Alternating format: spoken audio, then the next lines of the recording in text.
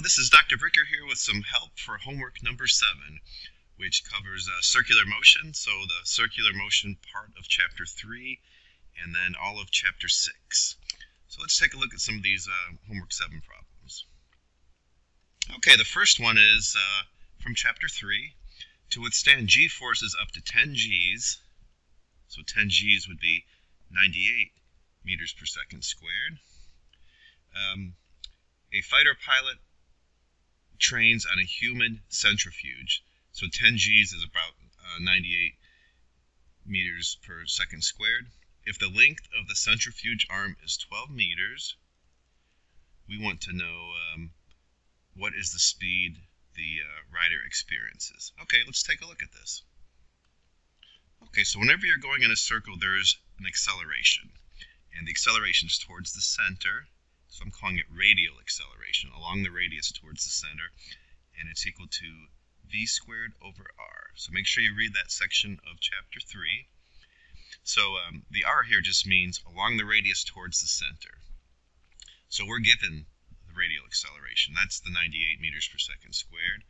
We're given the radius, which is 12 meters, so we'll have to calculate the speed. So this just gives you the magnitude of the acceleration, and the direction is going to be towards the center along the radius. So here we'll have to do a little bit of algebra.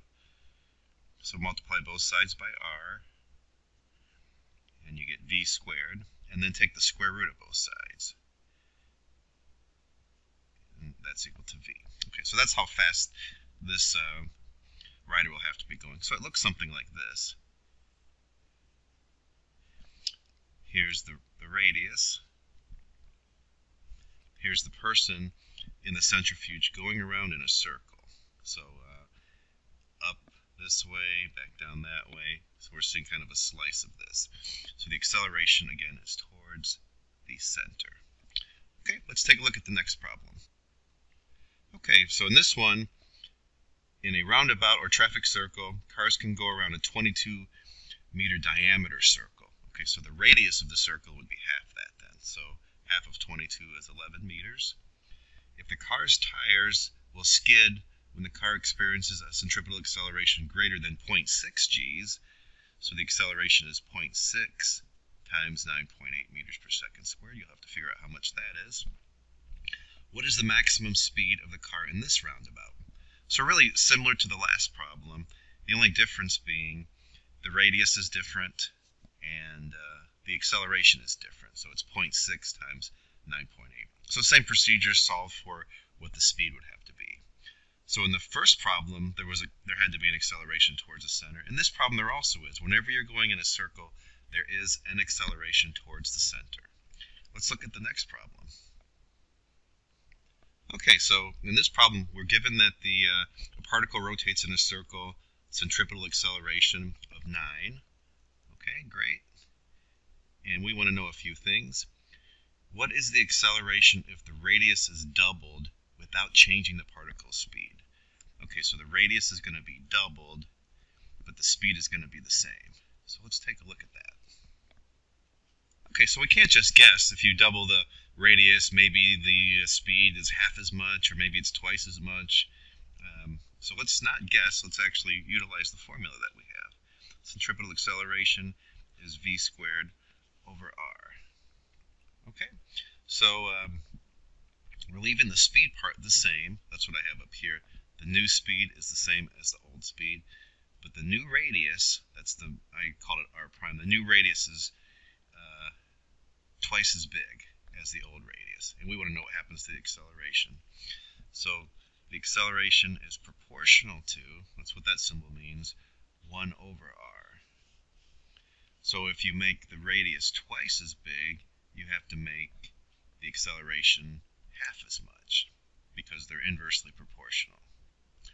Okay, so as long as you keep the speed the same, you make the radius twice as big, the acceleration is going to be half as much. Okay, you might have experienced this if you ever went on a merry-go-round before. If you're on the outside, it's a lot easier to hold on than if you're, well, actually that's the opposite, isn't it? When you're on the outside, it might be harder. So that's not quite the same idea here, but anyway, regardless, the acceleration is inversely proportional to the radius. Okay, let's look at the next one. Okay, so now we go on to chapter 6, which deals with circular motion, but we're looking at the forces. So if there is an acceleration towards the center, you know from Newton's second law, there must be a net force towards the center. So in a sense, chapter 6 is all about looking for the force towards the center. Again, this is uniform circular motion, which means the speed is constant, but the direction continually changes. So there is an acceleration towards the center. Whenever you have an acceleration, you have to have a net force. So keep that in mind, and let's take a look at this problem. 5-meter diameter merry-go-round. Okay, so the radius is half that, 2.5 meters. It's turning with the period of 3.8 seconds. So the period describes how long it takes to go around just one time. In this problem, you want to figure out the speed of a child on the rim. Let's take a look at it. So again, keep in mind what the period means. It means the time to go around one time. So I use capital T for that. That's a specific amount of time. Uniform circular motion, we have the speed is the distance around, so that's the circumference of a circle divided by the amount of time it takes to go around, the period. So that's the way to get the speed here. As long as you know what the period represents, it's not too bad of a problem. All right, let's go on to the next one. Okay, so in this problem, the California sea lion is capable of making extremely fast, tight turns while swimming underwater.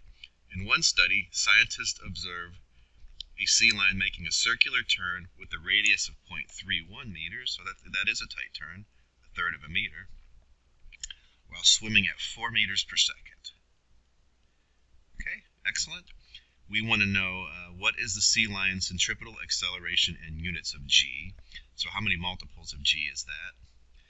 And they're calling it centripetal. This is what I've been calling radial. It's the same thing, towards the center. And then what percentage is this acceleration of an F-15 fighter jet who has an acceleration of 9 Gs? So how does this compare to an F-15? All right, let's take a look at this. Okay, so the radius of the turn, 0.31. Here's the speed, 4 meters per second. We want to figure out the acceleration towards the center. Again, I'm calling it radial. They're calling it centripetal. It's the exact same thing. So v squared over r. So we have 4 meters per second squared divided by 0.31 meters. Let me see what this ends up being with my calculator here. So 4 squared would be 16 divided by 0.31. So 51.61 meters per second squared. You can see how those units come out. So how many G's is that? Let's take 51.61 divided by 9.8. That will tell me how many G's I have. So let me divide that by 9.8. Whoops. 51.61 divided by 9.8. 5.26 G's. So quite a bit, not as big as a fighter jet, but a lot. So 5.26 G's. That's the answer for the first part. And then figure out what percentage of 9 G's this is.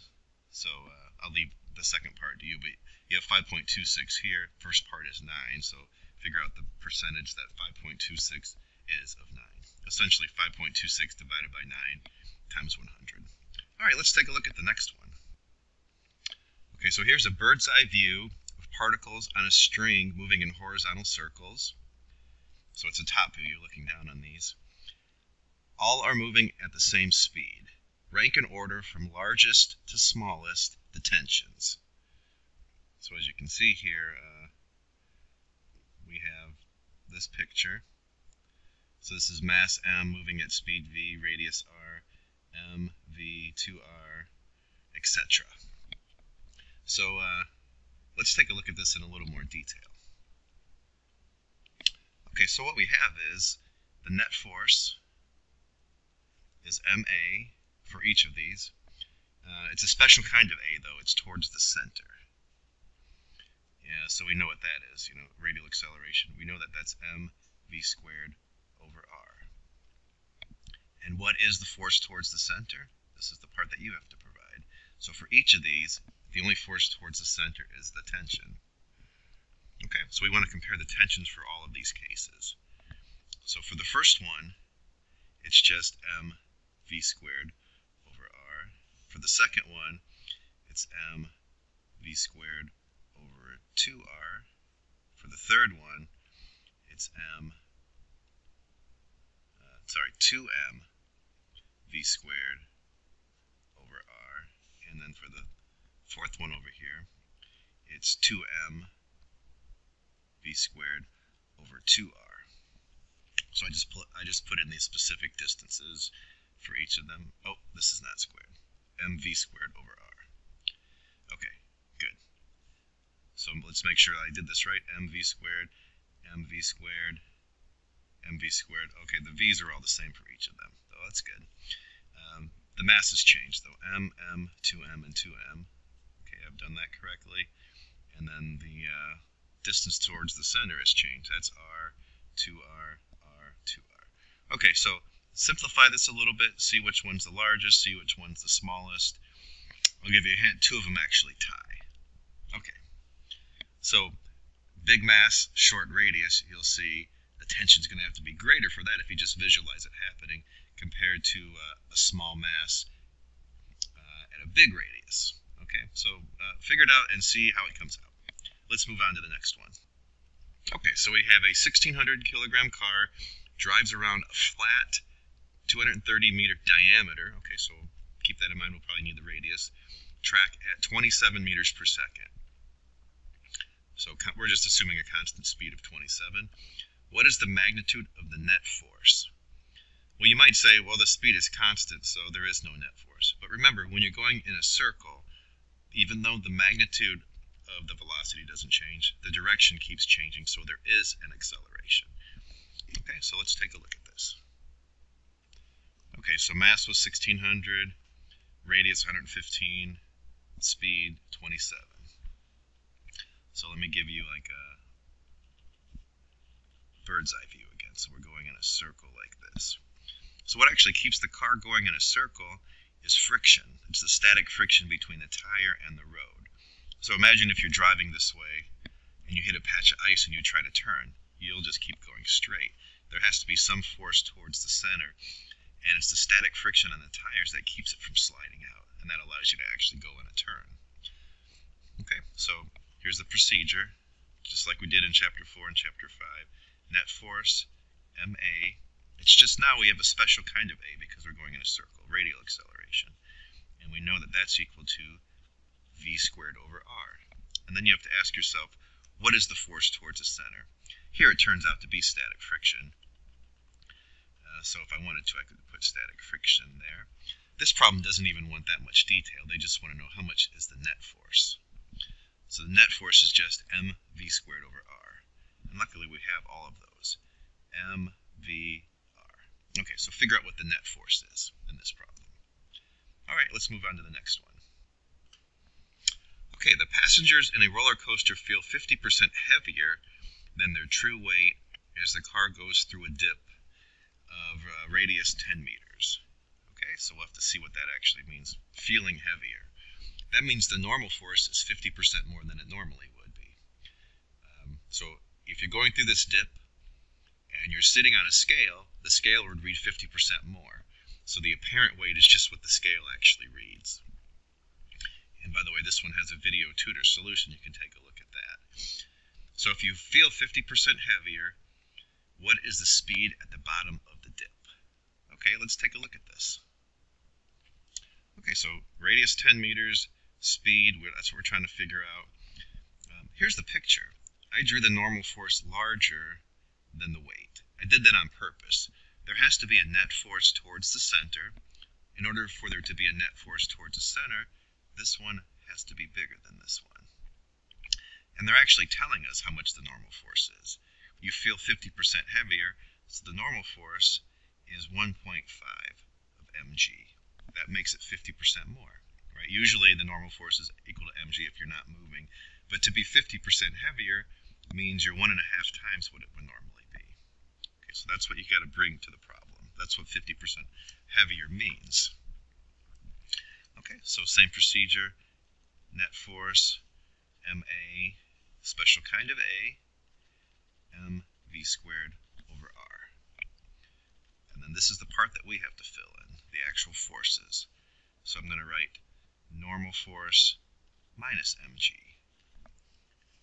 That gives me a net force towards the center. This has to be bigger than that. And then I can solve for v. So it might feel kind of strange in the beginning of doing these circular motion problems. We're looking at forces and things like that. Why do they keep asking me about the speed? Well, it's because the radial acceleration is equal to v squared over r. Okay, so then we can put some more details in. mv squared over r is equal to the normal force, which I know is 1.5 mg minus mg. Now notice they didn't give you the mass. We just have to have a little faith that the mass is going to cancel out. And it turns out it actually does. There's m in each term, so the m's cancel out. So then you have v squared over r is equal to 1.5g minus 1g, so 0.5g. And then this leads to v being equal to the square root of 0.5 rg. So, move the r to the other side, take the square root. Okay, very good. Let's look at the next one. Okay, this one, in an old-fashioned amusement park ride, passengers stand inside a 3-meter tall, 5-meter diameter hollow steel cylinder with their backs against the wall. So basically you're standing in a cylinder. They actually have this ride at the Porter County Fair. The cylinder begins to rotate about a vertical axis. So pretend you're standing in there against the wall. Maybe you've actually experienced this ride before. So once you get up to speed, the floor drops away and passengers stick to the wall. Clothing has a static coefficient of friction that ranges from 0.6 to 1, and kinetic friction ranges from 0.4 to 0.7. What is the minimum rotational frequency? So I have to look at what frequency means. What's the minimum frequency for which the ride is safe? Okay, so pretend your back's against the wall, you're going around in a circle. What's the minimum frequency so that you don't fall? All right, let's draw this out and take a look at it. Okay, so here you are. You're inside the cylinder. So basically, here's a wall of the cylinder. Goes over here. Here's another wall of the cylinder. They give you the diameter's 5 meters, so the radius is 2.5 meters. And this is going to be rotating this way. So up, back, down this way. So we want to know the minimum frequency so that you don't fall. Okay, so let's look at the forces quickly for this one. So here's the free body diagram. So you have a normal force towards the center. I'll just call it normal r, like towards along the radius. Then you have mg, which is going to be down. And what's keeping you from actually falling? It's static friction. And really, it's the maximum amount of static friction. Because the minimum frequency means that you're utilizing all of static friction. Now, the force that's towards the center is the normal on your back. So as you're standing there, this is going around really quickly. There's a normal force towards the center. That's the force towards the center. And the up and down forces, static friction's holding you up, mg's pulling you down. So we want to figure out what this frequency is. So from chapter 6, you know that the frequency is 1 over the period. So if we could find the period, we could figure out the frequency. We also know that the speed is the distance around divided by the period. We saw that in a previous problem. You could also write this as 2 pi r times f. The reason I'm doing this is to say, well, if you know the period, you could figure out the frequency. But also, if you knew the speed, and we do know the radius, you could figure out the frequency. So if we can get the speed, we can get the frequency. Okay. So far, I think this is one of the harder problems of the semester. So let's keep that in mind. If we can get the speed, we can get the frequency. Let's look at the circular motion part. So the net force, MA, special kind of A, I know that that's V squared over R. So what is the force towards the center? Well, it's the normal towards the center. Okay, good. So again, if I can figure out the speed, I can get the frequency. The only problem is I don't know how much this force is. I also don't know what the mass is, but I'm hoping that the mass will cancel out. So this is the circular motion part of the problem. But it's one equation with multiple unknowns. I can't solve that uniquely. Luckily, I have this up and down direction. Maybe that will actually help me out. So I know that mg has to be equal to the maximum static friction. Now the definition of maximum static friction, it's the normal force times mu sub s. So luckily, if you take a look at this, we've got this formula, multiple unknowns, this formula, a couple of the same unknowns, m, normal, r. So I should be able to get somewhere with this. So what I would recommend doing if you're going to solve this, take this formula, solve for normal r, so normal r, I'm looking at this and this, normal r is equal to mg divided by mu sub s, right? Normal r, mg divided by mu sub s. Take this and plug it back in here. When you do that, you'll see that the m's cancel out, and then you no longer need to know normal r because you've substituted something else in for it. Okay, so I'll leave it at that. You'll be able to solve for v once you do that. So solve for v, I'll put check mark, v is equal to, you can get that once you take this, plug it in here, solve for v. Once you get v, you're not quite done yet. You've got to come up here where v is equal to 2 pi rf, and then you can solve for the frequency. Okay, great. So have fun with this one. It's a fun problem. Let's take a look at the next one. All right, in this problem, we have a 0.2 kilogram puck on a frictionless horizontal table connected by a string through the hole in the table, as you can see in the picture there. With what speed must the puck rotate? This puck, what speed must it rotate if the radius of the circle is 0.5 meters, if the block is to remain at rest? So essentially, this is moving really fast, perhaps, fast enough that it's holding this thing up. We want to figure out what speed does that have to have. All right, let's take a look at this. Okay, so here's the picture. This one's going around fast enough that it's holding up this one. I'm calling this little m, and this one big M. Okay, so let's look at the free body diagram for big M. Tension, big mg. Free body diagram for this one, well, it's got its own normal force, which would be out of the page, little mg into the page. The interesting thing, though, here is the tension towards the center. Remember, there always has to be a force towards the center. My picture's not that great. Here's the center. There always has to be a force towards the center if you're going in a circle. It's the tension that's towards the center here. Okay, so let's look at the circular motion part of this one. Net force, little m times a, and it's a special kind of a again, mv squared over r. So what is the force towards the center on the little mass? Well, it's the tension. Okay, so in this problem, we're trying to figure out how fast you have to go to hold this one up. Well, I'm practically speaking, where am I going to see v? I need to find v. Well, I know it appears in the radial acceleration. Ah, good, so that's what I'm looking for. I know little m, I know the radius. The problem is I do not know the tension, so I can't solve for v. But I know that the tension has to be equal to big mg. Okay, so you can get the tension here, plug it back in here, and solve for v. And this, practically speaking, would work. Now on the Earth, there's always friction, so I mean you can get this going for a while, but even on ice, eventually friction is going to kill this thing off. But you can get it to work for a while until friction takes away some of the energy. Okay, let's move on to the next one. so satellite motion.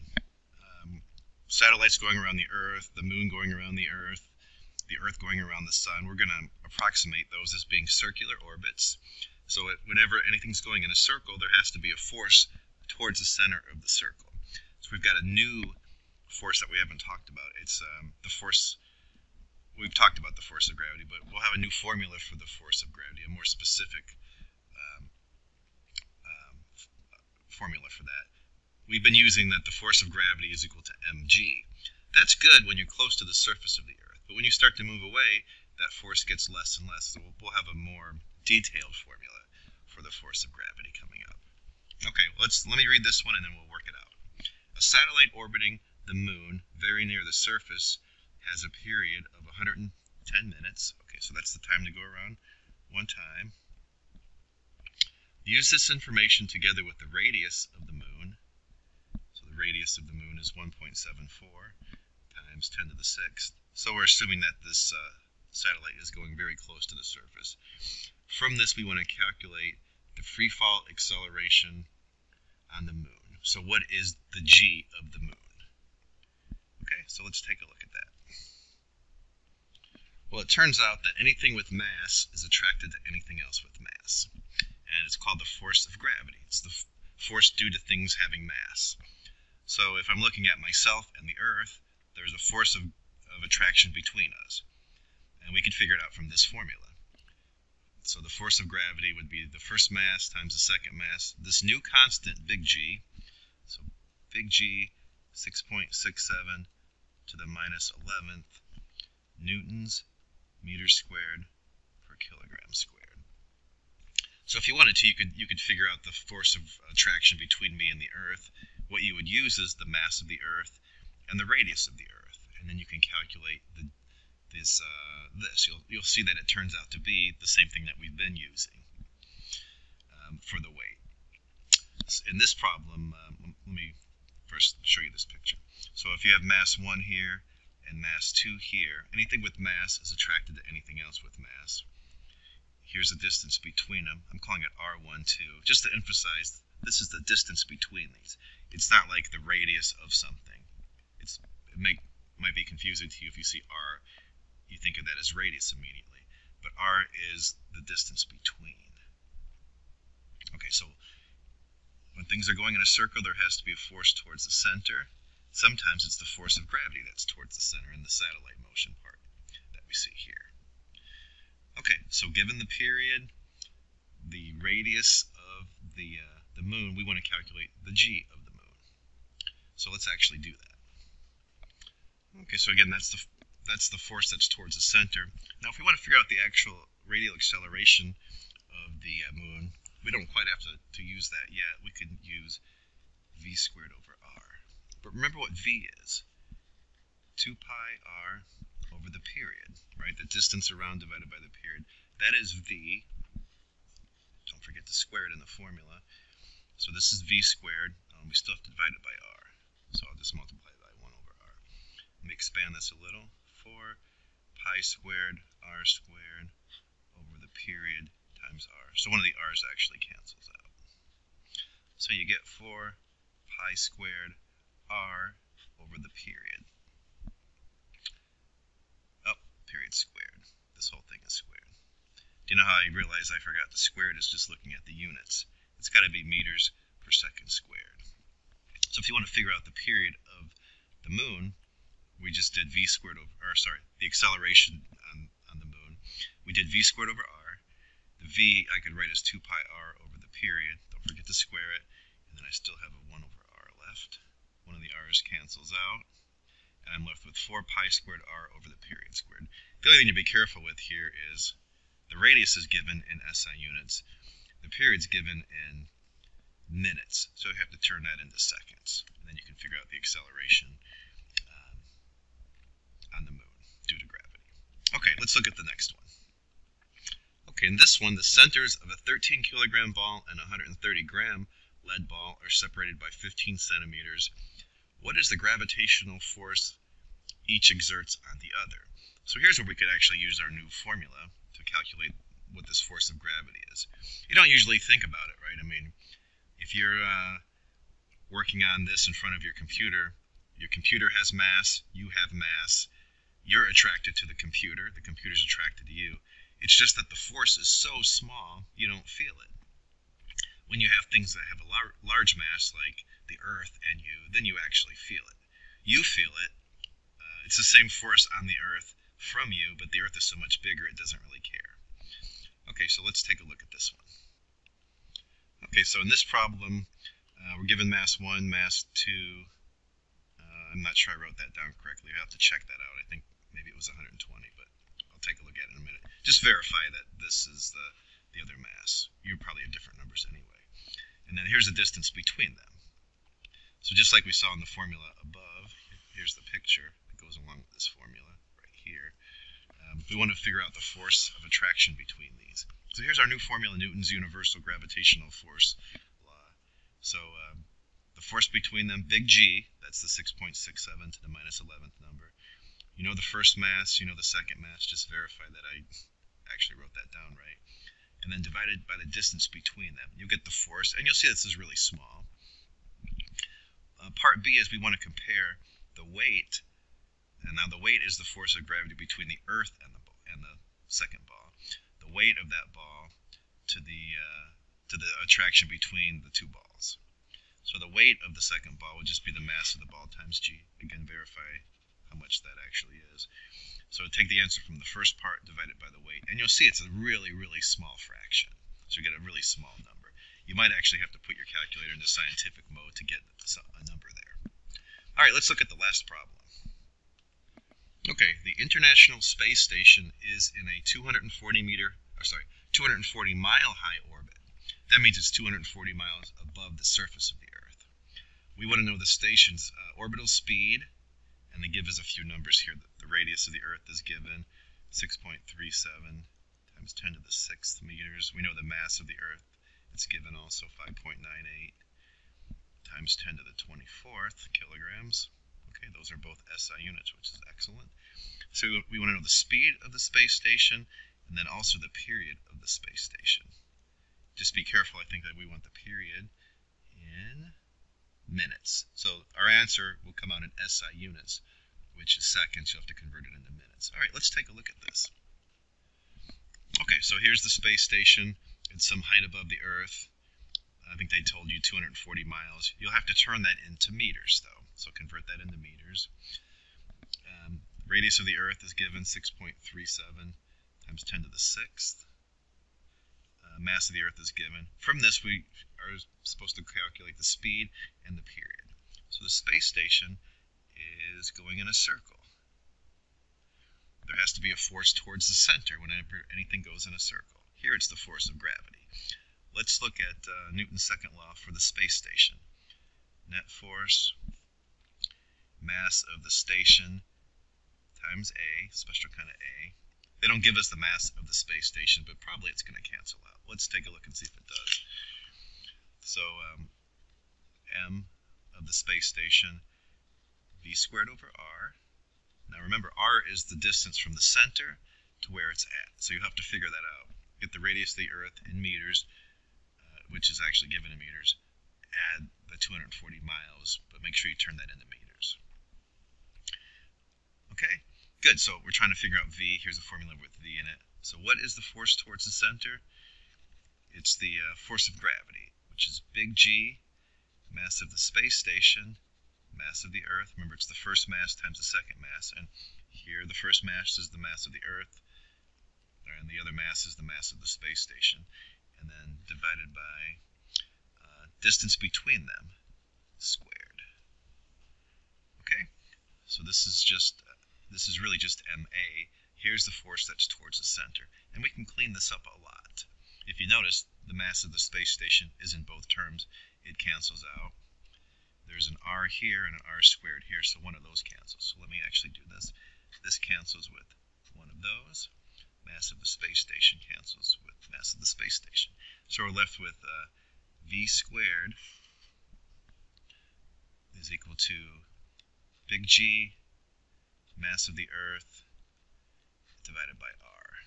So again, take the square root of that to get the speed. And just remember, this R is radius of the Earth plus the height.